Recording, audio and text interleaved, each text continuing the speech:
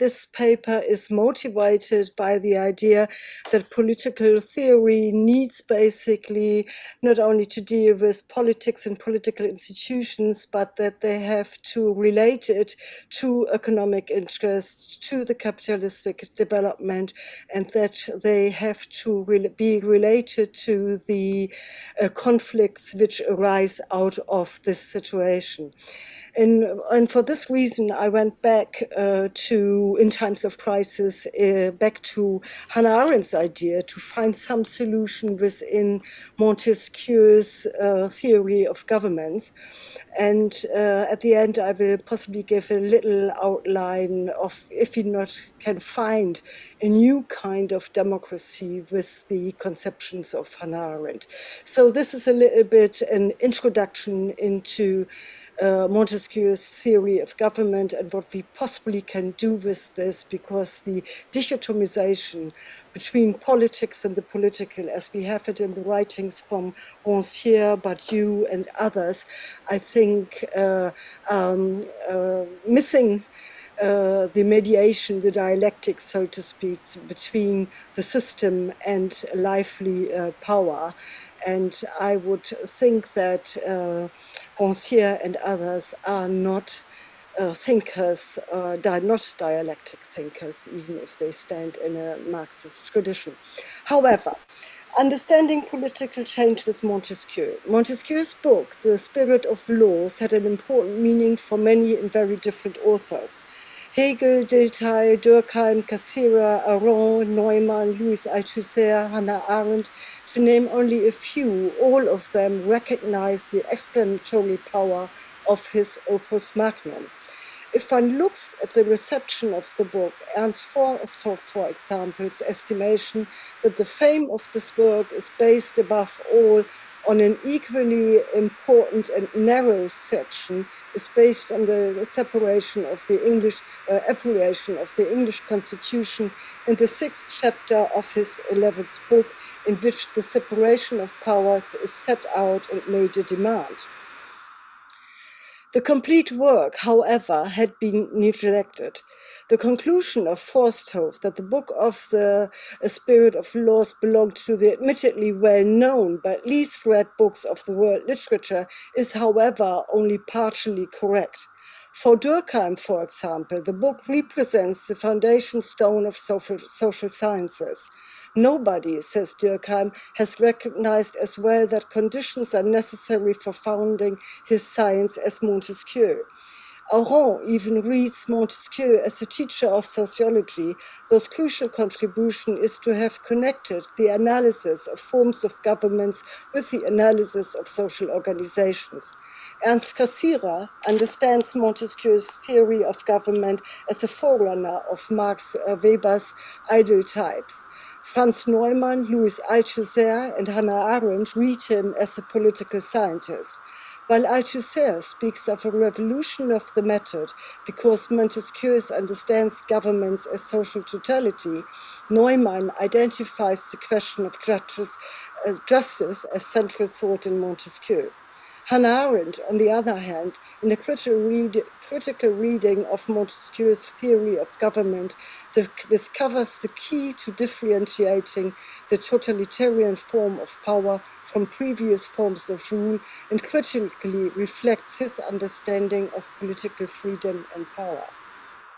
Althusser rightly emphasizes that Montesquieu starts from the assumption that a science of the political can be based solely on its specific subject, and that the political as such is something radically independent, though social preconditioned it critically reflects. For Montesquieu, the primacy of the theory of government over the sociological factors is conditioned by his fundamental question of his writings, the question of political freedom and the question of the best possible government or constitution. I have to say that there's always some noise behind it. I don't know if it comes from my computer or from your side. Do you know? Okay, or some... Now it's getting a little bit better. In what way Montesquieu, as a pre-bourgeois thinker of post-bourgeois societies, can illuminate post-democratic times with the distinction between the nature of government and the principle of action, and what signifies that perspective might have for a critical political theory, is the subject of my contribution. To begin with, I outline Montesquieu's subject in his book of the Spirit of Laws, then go a little closer to the theory of government in particular. For those who are just reading the paper as well, I skip a little bit because it will be too long. So what is the subject of the book that William Dilthey considered the greatest work of the 18th century? I quote, "The work deals with the laws and customs of all peoples of the earth. It is fair to say that its theme is immeasurable, since it encompasses all the institutions that have been introduced among men." Althusser rightly pointed out that it is precisely this subject that distinguishes him from all other authors who attempted before him to make a science, for before Montesquieu no one had the audacity to be his direct thinking to our customs and laws of all people of the world. If Montesquieu had first of all tested man, he guessed that in the infinitive multiplicity of their laws and customs, men let themselves be guided only by the inspirations of their whims.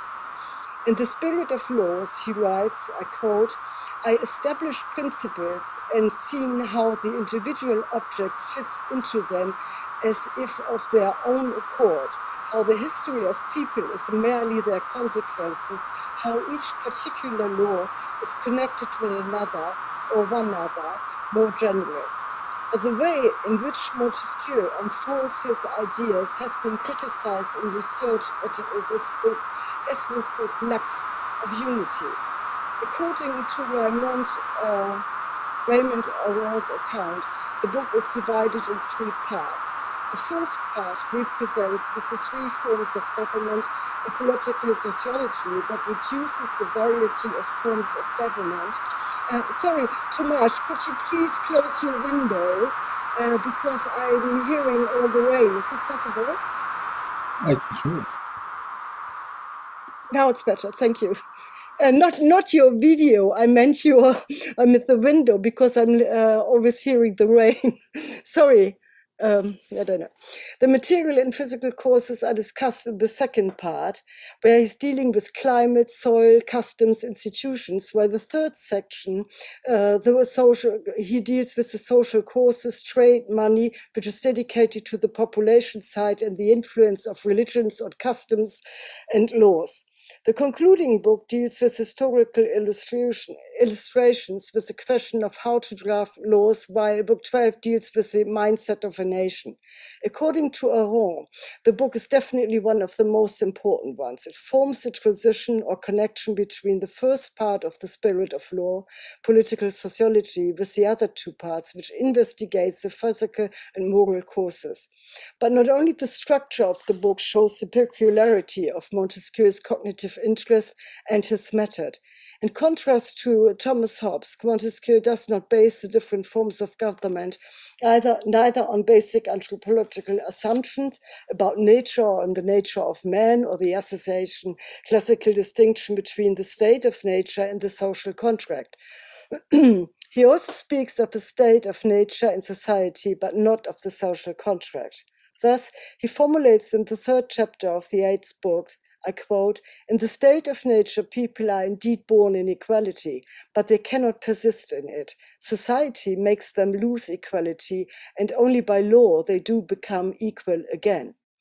Quote end. By referring to the Persian letters, Althusser shows that Montesquieu considers the question of the origins of society to be absurd and even ridiculous to him. He justifies his rejection of the origin of society by referring to a society that has always been presupposed.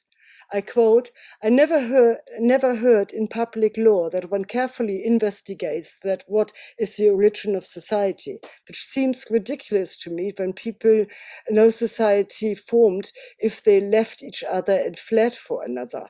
Then one would have to ask why and find out why they are separated.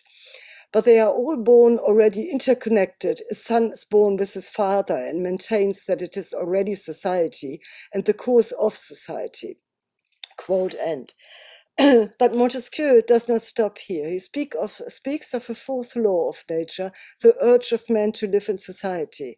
If one wants to speak of an anthropology of Montesquieu, it is more in a negative sense because he assumes that humans are conditioned beings, and he examines precisely these different conditions of people.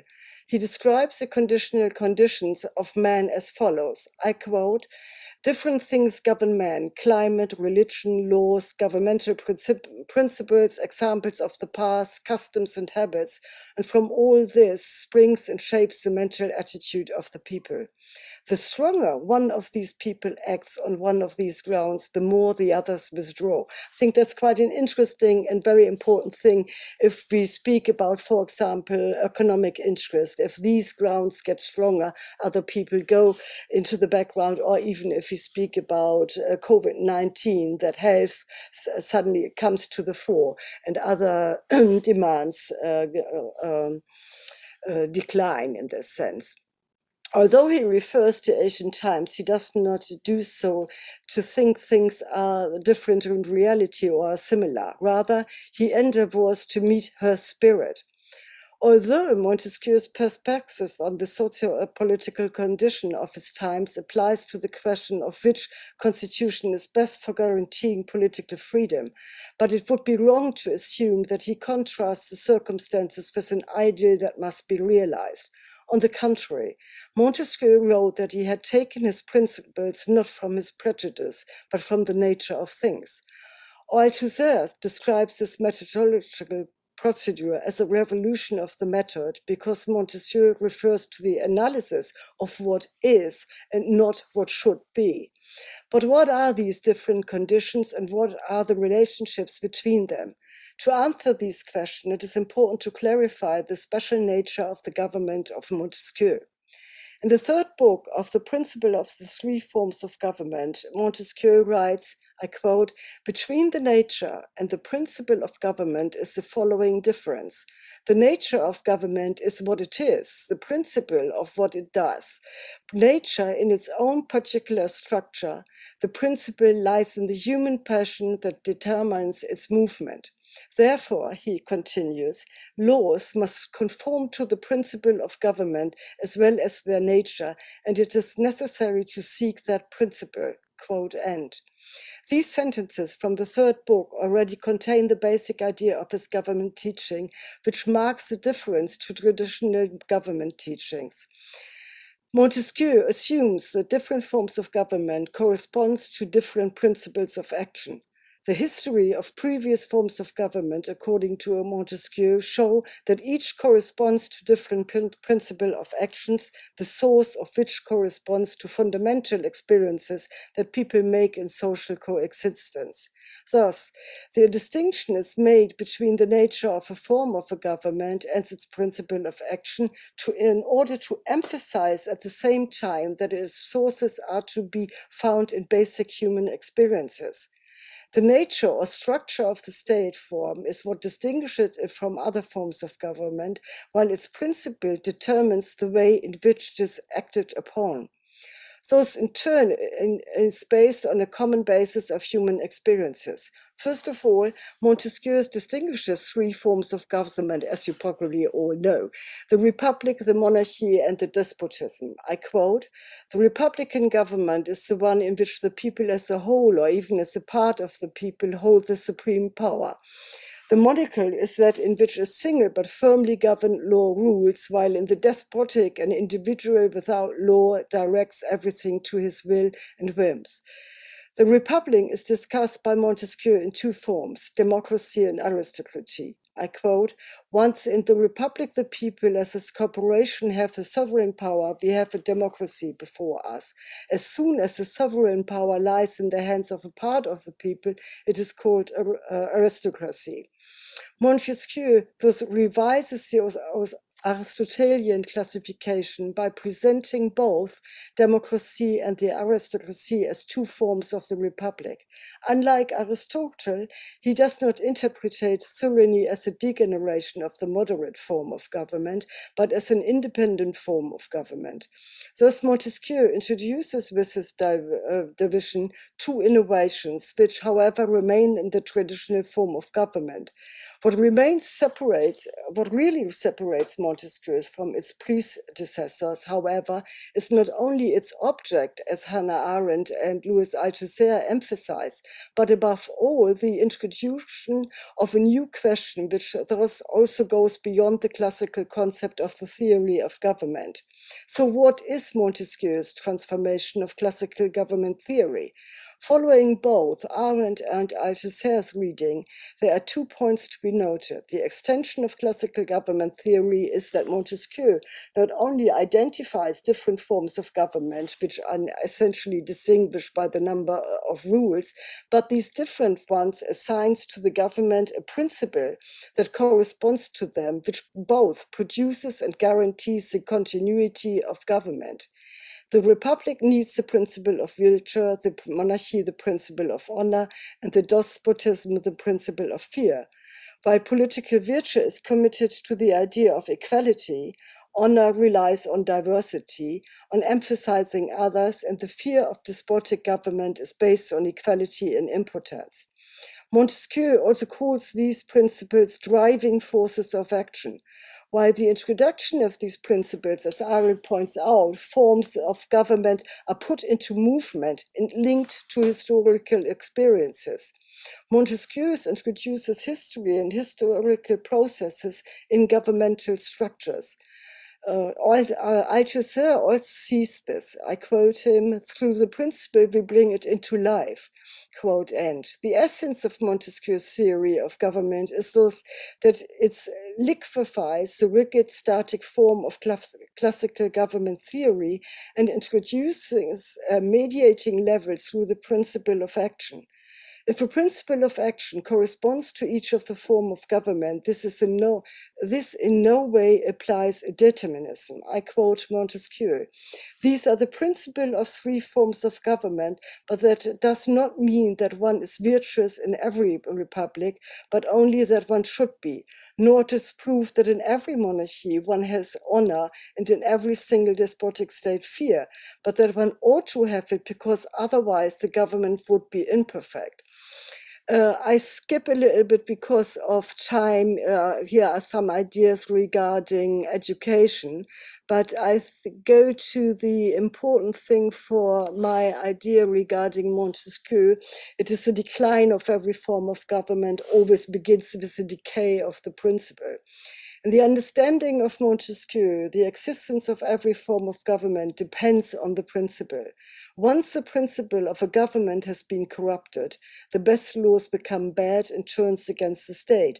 But if the principle are sound, even bad laws work well. Quote end. Essentially, the state can only change in two ways, either because the constitution is improved or because it is getting worse. If he has kept his principles and the constitution changes, he improves. If he loses it, if the constitution changes, it will deteriorate. The mutual relationship of condition, which Montesquieu understands with the surface of the government and the principle of action, thus contains a criterion according to which the praxis of the rulers and the governed can be judged. If a political community sees itself as a democracy, this community, if it does not contradict its own self-image, must conform to the basic principles of the democratic institutions in the principles of actions of the rulers and the governed. The decay of forms of government, as Montesquieu puts it, always begins with the decay of principles which can have both endogenous and exogenous factors. If the factors are endogenous, they are by the abuse of power. The factors are exogenous, then they are conditioned by extra institutional factors, which Montesquieu calls material, physical causes, climate, soil, institutions, as well as social causes, trade, money, the number of people, and religion to customs and law.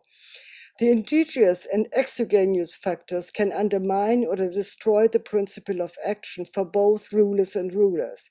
Yeah, there's a mistake. If one considers the basic assumption of Montesquieu that different things dominate the people, climate, religion, laws, governmental principle, models of the past, custom and manners, it should be stressed that the dominance of one of them other factors are even destroying them. Montesquieu has discussed all these factors listed in relation to the forms of government he has developed. And I go into how he discusses the size of a society and which form of government corresponds to this form of government. But anyway, I will just say it is not the place to discuss the various exogenous and endogenous factors that can cause government's decay. Anyhow, what can be productively used by Montesquieu's writing today is not so much the content of his writing or his contentional conclusions, but his form and method of theory production, his turn to reality, which was interdisciplinary before even the emerge of the social sciences he thereby gave up the stubbornness and peculiarity of the political. It turns out that the pre-bourgeois thinker Montesquieu, in his work The Spirit of Law, correlates conditional conditions with the form and principle of government with social causes that are of urgent topicality under today's post-bourgeois social relations. Against the background of this current debates on the crisis of democracy, Montesquieu's discussions seem worthy of a reading, among other reasons, because the current attempt to grasp the crisis of democracy, the discourse on politics and the political, the term post-democracy, the discussions about democracy and capitalism, and almost always revolve around the connection between the institutional order and political action, but not on the social causes. If one relates Montesquieu's distinction between the form and the principle of government to today's debate, one moment immediately catches the eye. With Montesquieu, not only the disintegration of form and principle of the government that is, the stagnation of political institution could be stated. The distinction and the unity of form of principle can also allow an analysis process which examines whether the principle of the respective governments, which should be relevant for both the ruling and the governed, not the basic are the basic of action or not. Montesquieu's distinction just provides a criterion for judging the praxis of the governing and governing alike. At the same time, it opens up the possibility of determining whether either endogenous factors, abuse of power, or exogenous factors, social injustice, underline the non-observance of principles, or whether both exogenous and endogenous factors mutually condition or reinforce each other. With Montesquieu distinction, it becomes possible to grasp the connection between politics, political institutions, and their social preconditions. Katrin Meyer has pointed out that within the recent debates on the crisis of democracy, it is not just a question of the democratic deficit of present political institutions and constitutions, the erosion of democratic processes through power games of influential lobbyists, the legal rights of political conflicts, or the neoliberal deregulation of the economy, which in recent decades has led to the political self-marginalization of the influence of nation state, but that an understanding of democracy in the sense of a sovereign, consensus-orientated people's rule, which does not attach any intrinsic value to the political dispute and tends to be technocratic, is in disposition. The debate about the concept of post-democracy will only be grasped if the prefix post is understood not only historically, but also systematically. From a systematic point of view, however, today the much more difficult question is whether, in viewing of changing social conditions, new forms and new principles must be developed by democratic governments that respond to modern social realities and live up to a conception of political freedom that bears this name that deserves this name and does not open the door for further destruction of democratic institutions to an unleashed capitalism. For a critical political theory, it might be enlightened to examine the connection between the form and the principle of government, to analyze its dangers through endogenous and exogenous factors, so that citizens of a political democratic community can critically reflect on the praxis of the rulers and those of the governed. Thank you very much for your attention.